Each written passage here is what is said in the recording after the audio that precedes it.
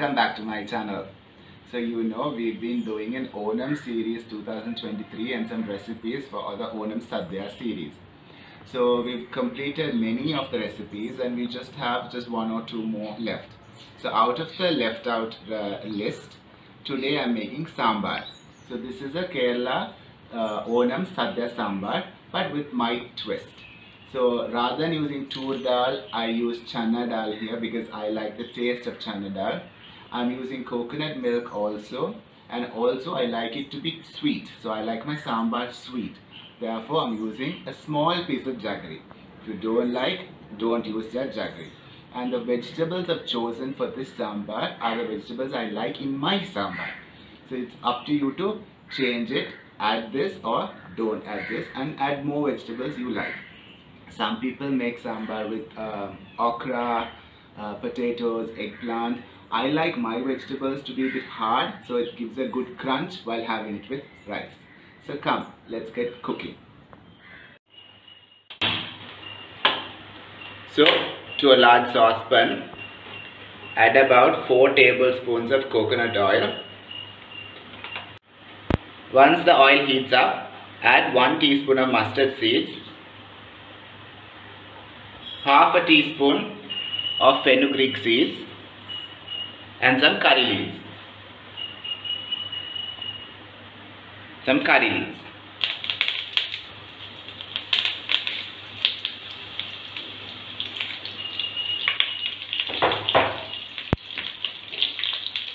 This is 1 large onion. I've sliced it. Add that in as well. And let this fry for about 3 to 4 minutes till the onions turn dark brown.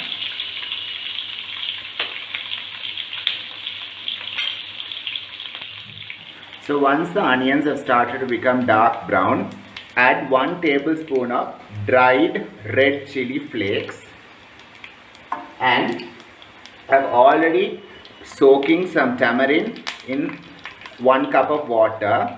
This is about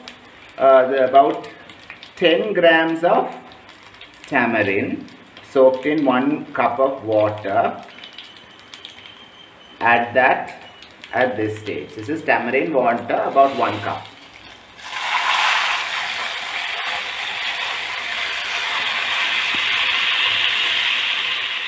So once the tamarind water starts to boil, we can add our green chilies. I'm using 3 green chilies.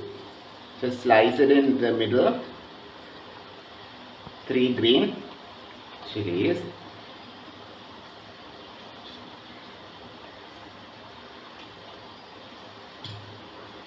And now we can add 1 large tomato. To this we'll add 1 teaspoon of turmeric powder,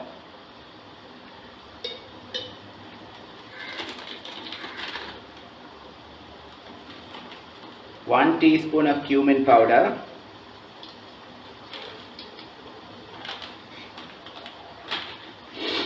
and 2 tablespoons of coriander powder,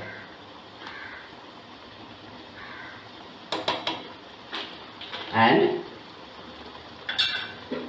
1 tablespoon of red chili powder. Mix well. After about 1 minute of this boiling, we can add our dal. So as I said, I am using chana dal for this sambar. There is 1 cup of boiled chana dal. Add that in as well.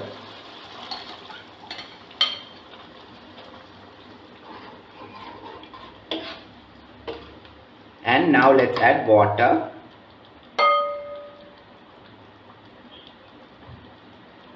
About 3 cups of water.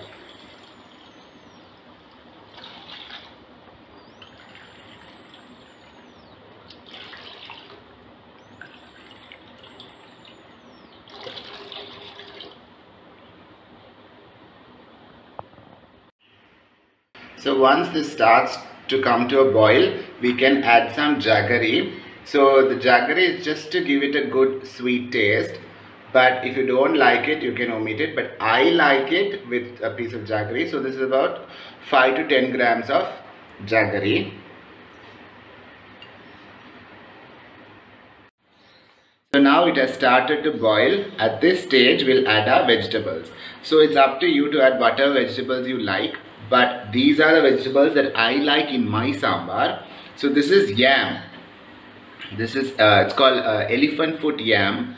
So everything, there's about 50 grams of vegetables. So there's 50 grams of elephant foot yams. I've cut it into cubes. Add that in. Now 50 grams of carrots. I've cut it into cube sizes.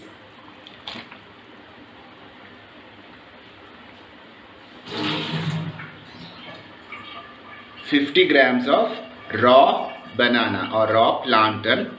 I've cut that also into cubes. Add that in. This is winter melon, or also known as white pumpkin, I think. There is 50 grams. Add that also in. Beans, 50 grams. And drumsticks, 3 or 4 pieces. This sadhya is for 4 people or 4 to 5 people. So 50 grams of each vegetable is more than enough. So after we've added everything, give it a good mix and let this boil very well for about 10 to 15 minutes, lid closed on a medium flame. So after 15 minutes, make sure the elephant yam that is cooked, because that takes the longest to cook. So yes, it is cooked. Now we can add, now let's add salt.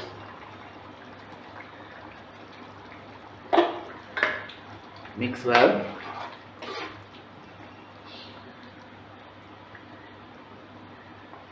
And there is 1 cup, about 300 milliliters of thick coconut milk.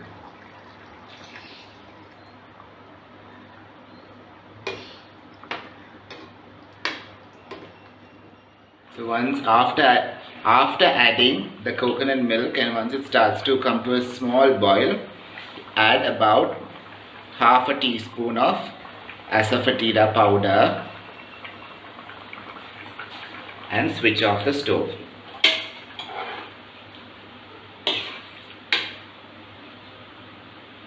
Now as garnishing, we can add some fresh coriander leaves.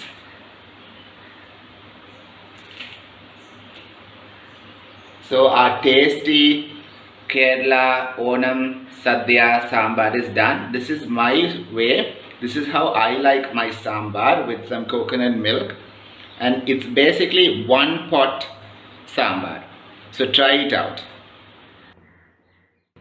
So this is my style Kerala Onam Sadya Sambar.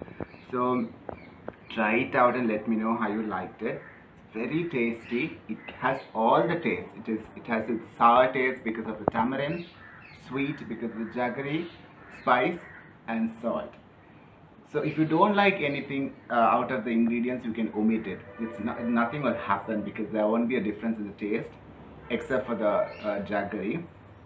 And also, if you don't like the coconut milk, don't add it. So I've done this recipe according to how I like it.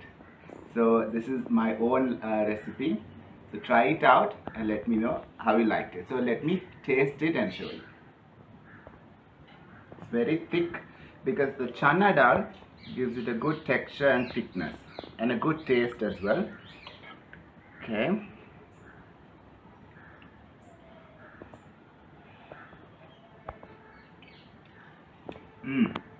It's not too spicy and it's not too salty as well. It has a perfect taste because of that little bit of jaggery that we added. Everything is balanced. So try it out. Please like, share and subscribe. to my channel, and this goes superb with white rice. This sambar will go superb with white rice, and my favorite recipe. So thank you so much for watching. So until I see you guys next time with yet another video, this is your Vic signing off. Happy Onam!